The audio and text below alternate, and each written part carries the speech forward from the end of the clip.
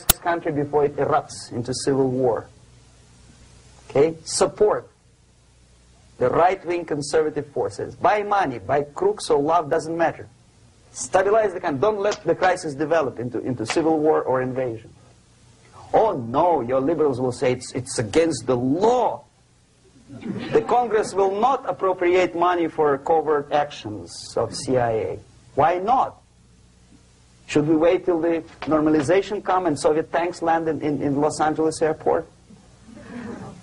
Now, at that point, at the point of destabilization, also the process could be reversed. Again, easily than this. No CIA involvement at this point. You know what it takes here? Restriction of some liberties for small groups which are self-declared enemies of the society. As simple as that. Oh no, the media and liberals will tell you this is against the American Constitution. How can we,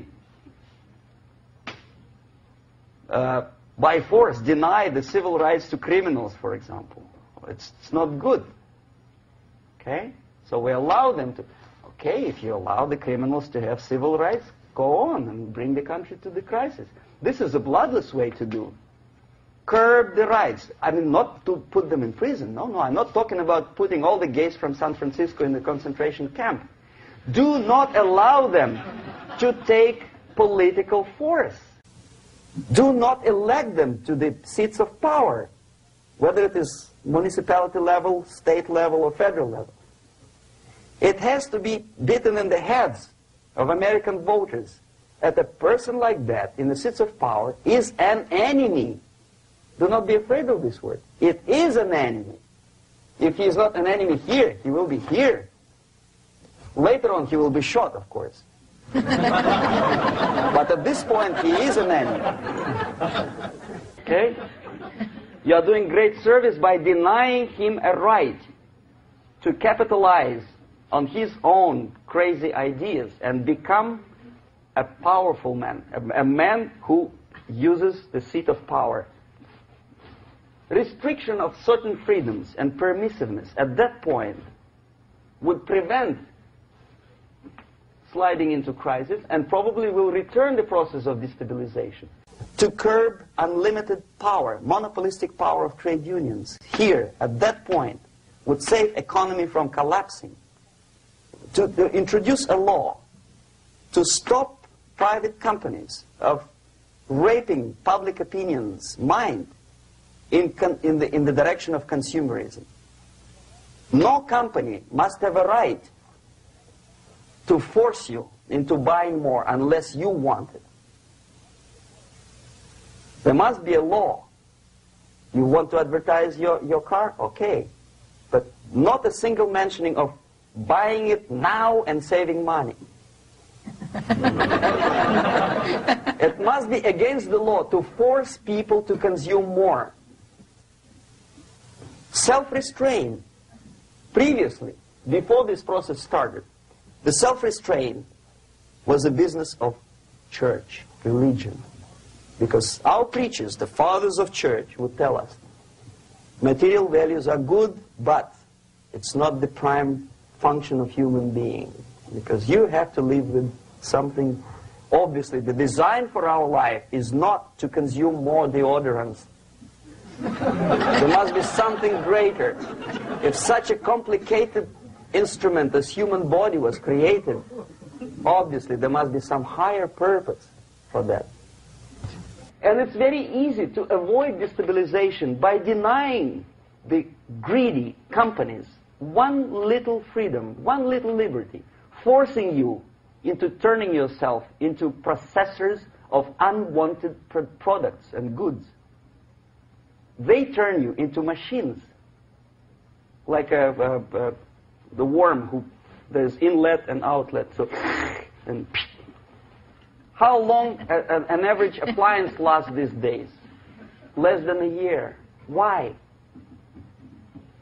Where's workmanship? Well, we want you to buy more. Okay.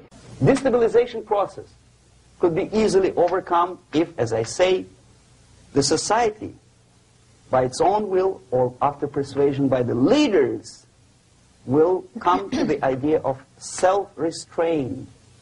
It's so hard, we want to consume more. But you have to.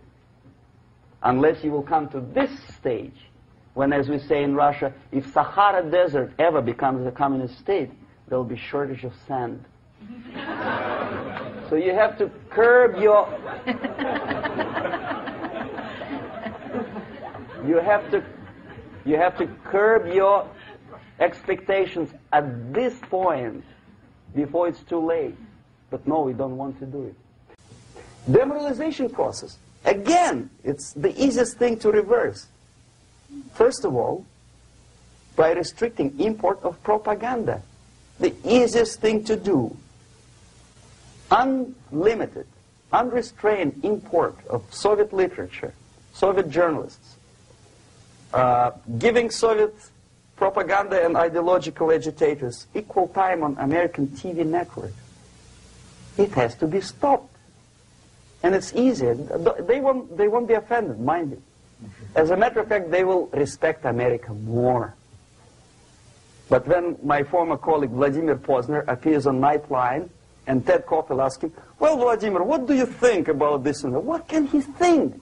He is an instrument of propaganda. He thinks what Comrade Andropov tells him to think. He is just a nice, articulate mouthpiece of the Soviet subversion system. And Ted Koppel makes you believe that my friend Vladimir Posner thinks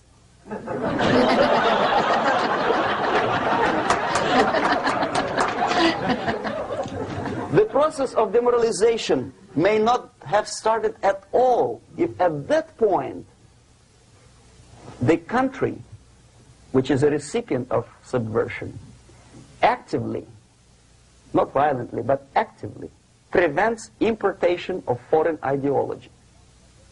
I don't want America to follow the pattern of ancient Japan. You don't have to shoot every foreigner when it approaches the sacred borders of the United States. But when he offers you a junk in the disguise of very shiny something, you have to tell him, no, we have our own junk.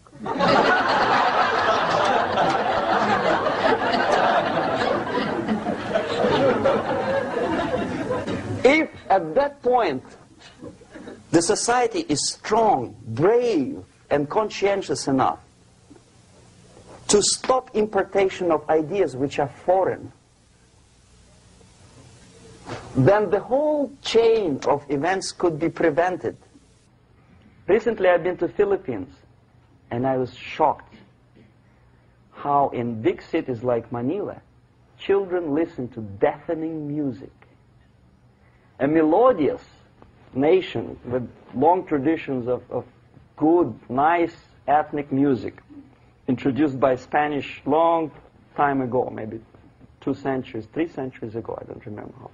All of a sudden listen to musical garbage, blasting their radios at full blast, at full volume. Why? In India, I spent many years watching the reactions of Indians walking out of movie theaters after seeing Hollywood production. They couldn't figure out why Americans are so wasteful. They smash their cars, their shiny cars every 5 minutes. How come they shoot each other for $500,000?